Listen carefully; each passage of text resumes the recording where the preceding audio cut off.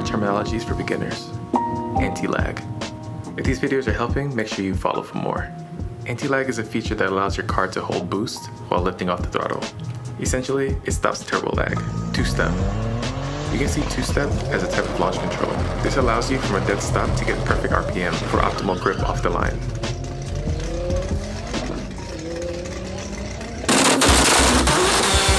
Car terminologies for beginners. Before explaining anti-lag, I have to simply break down a turbocharged car. In order for a turbo to work, exhaust gases have to flow to get the propeller inside spinning. The time it takes for the turbo to start spinning, also known as spooling, is called turbo lag. Depending on the size of your turbo, the time varies and briefly hinders performance in your car. Introducing anti-lag. An anti-lag system is used to prevent turbo lag and was introduced in the early rally racing days, where drivers have to stay sharp and need instant torque. Essentially what happens is the anti-lag system uses fuel and exhaust gases to cause combustion due to high temperatures in the exhaust manifold. The extra force from the explosions keeps the turbocharger spooled, even when the engine is slowing down. If none of that made sense to you, check the comments for definitions. Learning about cars for beginners. Brake horsepower versus wheel horsepower. Follow us to understand more about cars and tag or share to someone that needs to learn. Brake horsepower is the measurement of horsepower that the engine produces before it makes it to the wheels. The way that this is calculated is on an engine dyno. Crank or brake horsepower is how most car companies rate their vehicles. But I'm not done yet! Wheel horsepower is how many car enthusiasts talk about their horsepower. Simply put, wheel horsepower is the horsepower measured to the wheels.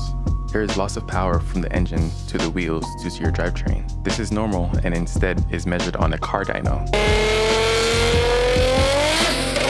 For example, Ford advertises the 2015 Mustang GT at 435 horsepower, but owners are seeing stock numbers on a dyno at around 374 wheel horsepower. Follow to learn more quick facts about cars. Car Dictionary for Beginners, Part 4. Lowering springs. Lowering springs are springs that go over your stock suspension. They're more affordable than coilovers and gives your car a more aggressive look and aids in handling. Coilovers. Coilovers is an adjustable suspension kit that you can replace your stock suspension for on your car. It's the most beneficial for handling, but most people just use it for lowering their car. Air suspension. Some cars and SUVs come stock with this, but a lot of people can upgrade their cars to have it as well. This allows the car to be lowered and raised at a touch of a button. Static. Static refers to a car that has suspension mods such as coilovers or lowering springs. This means the car is lowered and can't be lifted autonomously, like air suspension can. Static cars that have coilovers have to be manually adjusted. Lowering springs cannot be modified once installed. Car terminologies you need to know for beginners. Part 1. Tag your peoples, because I know you want them to know this stuff. A catback. A catback is an exhaust that has been modified from the back of the car to the catalytic converter. Euro. Euro cars are cars from Europe, i.e. BMW, Mercedes, Porsche, JDM. JDM stands for Japanese Domestic Market, or cars from Japan, like Nissan, Honda, or Subaru. Domestic. In America, this would mean American cars, like Dodge, Ford, and Chevy. Money shifting. Money shifting is shifting to a lower gear instead of a higher gear on accident, resulting in catastrophic engine and transmission failure. 0 to 60. 0 to 60 is the time it takes for your car to go from 0 miles per hour to 60 miles per hour. The faster that time, the better. Car terminologies you need to know for beginners, Part 3. Rep wheels. Rep wheels is a term used to refer to smaller, less expensive wheel companies that create similar designs to some of the more expensive companies. They get talked a lot, but tend to be the most common type of wheel out there. Box. Box is used to refer to a car that needs a lot of work, similar to being clapped out. FBO. FBO is the acronym for full bolt-on. When someone says they're full bolt-on, it usually means that their car has all the aftermarket modifications that they can install without opening the engine. These parts usually include intake, blow-off, exhaust, ignition coils, and more. Hooning. Hooning is a slang term for speeding, drifting, street racing, and all other forms of spirited driving. Gapplebees. With Gapplebees, you're creating a large gap between you and your opponent, which will result in you winning by a landslide. Car terminologies for beginners. Dyno, tuning, and ECUs. A dyno, or a dynamometer, is a treadmill-like device where you put your car on it to measure the horsepower and the torque. For context, when people mention a dyno, they're usually wanting to get the exact horsepower and torque for their car. Cars, over time, lose horsepower due to aging of the parts. But people also upgrade and tune their cars to make more horsepower than the car originally came with. Tuning can also be done on a dyno. What is tuning? In layman's, your car has a computer in it that monitors and controls most electronics, called the ECU. An ECU, or engine control unit, keeps the engine working smoothly. A tuner, or the person doing the tuning, can go into the ECU and modify the car's software to make the car perform better. You can increase fuel efficiency or get more horsepower, amongst other things. I will leave definitions in the comments. Car terminologies for beginners. LS swap. An LS swap is when a car owner swaps the factory or stock engine from their car and puts in more freedom. This freedom is called an LS motor. An LS is a family of engines developed by Chevy. They are V8 engines that are practically everywhere and used to be dirt cheap. These engines, depending on the one you get, are good for a variety of different motorsports. LS engines are notorious in Corvettes and Camaros, just to name a few. Again, depending on the variant you get, modification potential is endless. Car terminologies you need to know for beginners. Part 2. Bags. Air suspension that raises and lowers the car. Boost. Boost is forced induction, i.e. a turbo or a supercharger. But based on context, it could also mean how much pressure that forced induction is making. For example, you might hear 13 pounds of boost. Camber. Camber is usually mentioned in relation to a car with too much negative camber, which makes the wheels tilt inward. A little bit of negative camber is beneficial for handling, but too much is actually really dangerous. CAI, or cold air intake. This is a performance upgrade that allows cooler air into the engine. This replaces your stock air filter box. Car terminologies for beginners. Full bolt-on. These parts usually include intake, exhaust, blow-off valve, ignition coils, fuel injectors, and intake manifold. Each car may differ, so there may be more or less of these upgrades for you. Comment your car down below and someone can point you in the right direction. So you want to modify your car but don't know where to start. We're learning about cars for beginners, and here are 3 starting upgrades to make your car more enjoyable on the road. Tires. Tires, as you should know, are most important when it comes to safely pushing your car's performance. Look into some performance tires that fit your car. Something like Michelin Pilot Sport tires could be a good starting point. Suspension. Yes, I know you guys want to go faster, but trust me on this one. Make sure your car can outperform the power that it currently has. Not only in a straight line, but in the corners as well. Suspension is a vital part of this, along with tires and this next upgrade. You can start with upgrading to lowering springs and spade wires, or go the more complex route with a coilover setup, like BC Racing coilovers. They're adjustable to the setup that you want. Brakes. These options are endless. You can do a simple drilled and slotted rotor upgrade to help with cooling and dissipate water, to upgrading with a big brake kit, to aiding slowing down your car more efficiently.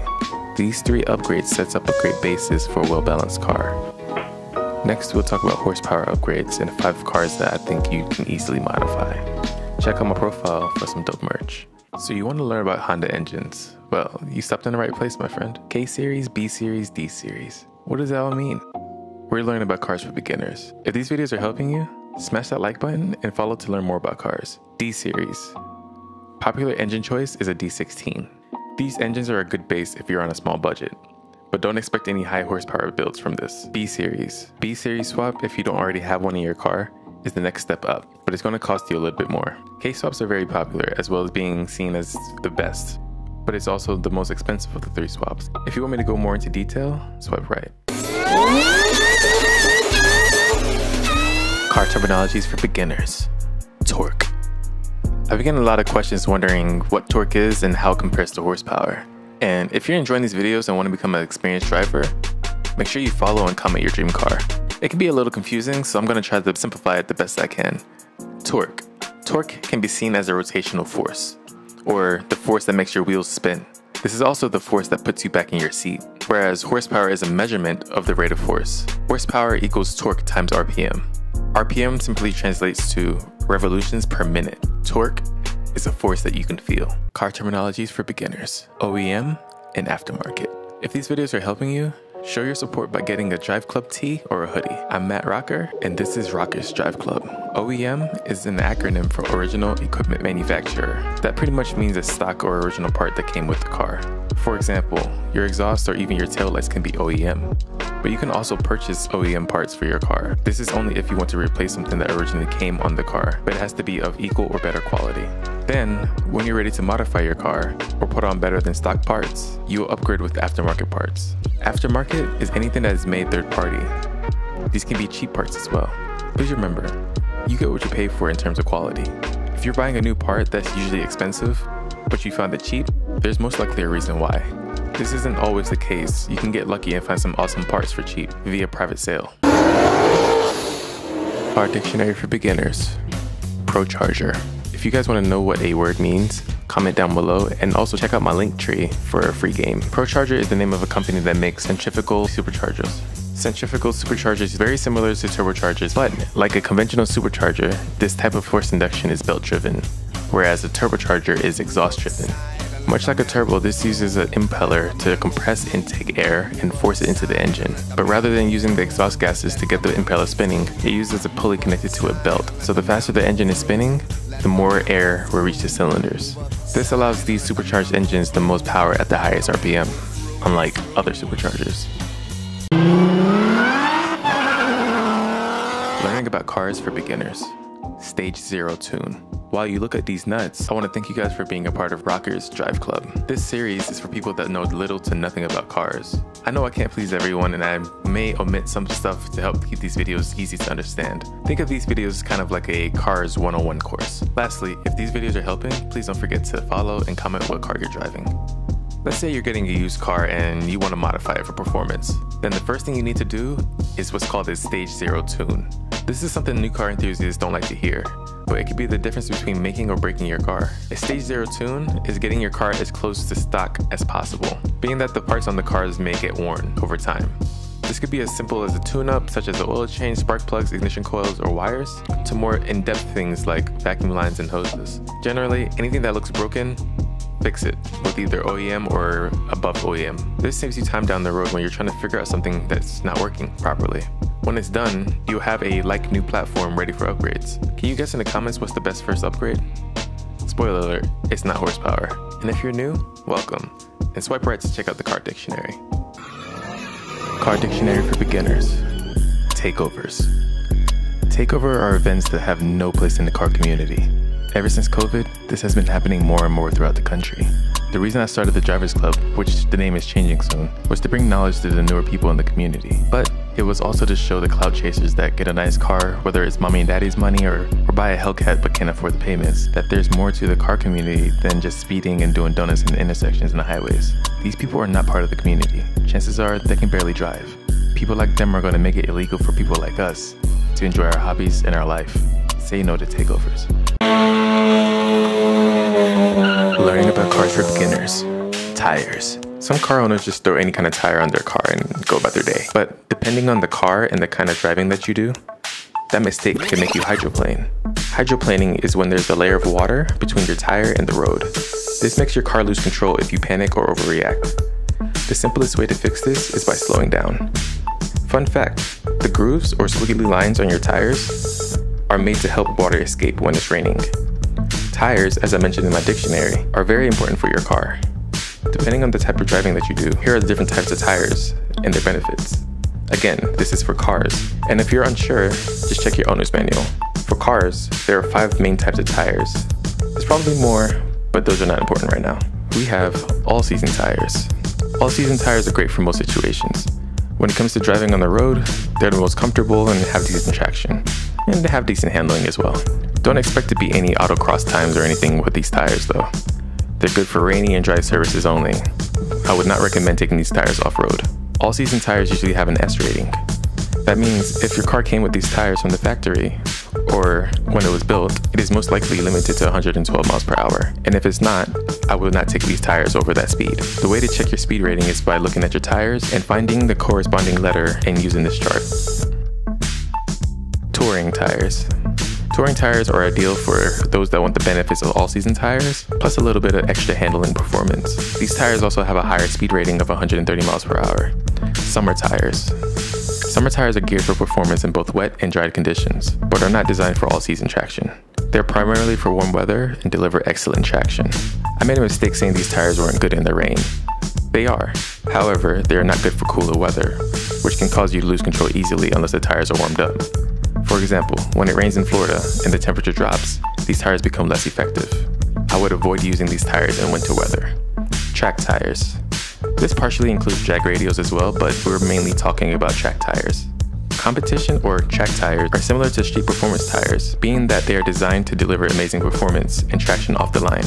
These tires provide constant road contact in dry conditions, but I would not recommend using these tires on the street, because if it spontaneously rains, it'll be harder to control your car. So you want to learn about Nissan engines. We're learning about cars for beginners, the VQ family. If you want a more in-depth video, check out my YouTube channel, VQ35DE. These were the first motors in the 350Z and the G35. They burn oil, but they kick out around 287 horsepower. They're good for bolt-ons, and people boost these, but I wouldn't recommend it unless you had forged internals. VQ35DE rev up. Pretty much an updated DE that revs higher and produces around 300 horsepower, but they still burn oil. VQ35HR. This is the best variation of the VQ35 family. Fixed oil consumption problems, but can handle the most power. Stock, it has around 313 horsepower depending on the model that you get. VQ37 VHR. This is the most powerful of the VQs, arguably the best sounding as well. Comment your favorite motor. Car terminologies for beginners. VTEC. VTEC is a kind of performance technology only used in Honda engines. Not all, but most. This allows for the car to be more fuel efficient at lower RPMs and more powerful in the higher RPMs. And it sometimes makes a distinct sound as well. Car terminologies for beginners.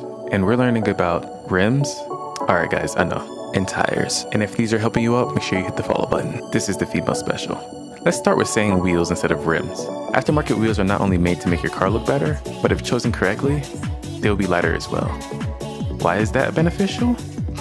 Well, it's good for fuel efficiency, but also helps with decelerating or slowing down, as well as accelerating or speeding up. Tires. Most people see tires as just maintenance, but it's way more than that. Your tires are the only thing on the vehicle that makes contact with the road. In fact, tires are so important that manufacturers put a speed limiter on your car based on the tires that it comes with. All tires come with a speed rating. Here's a chart showing that. Tires also determine the grip that your vehicle will get. Comment, I want to learn more about tires if you want to, learn more about tires.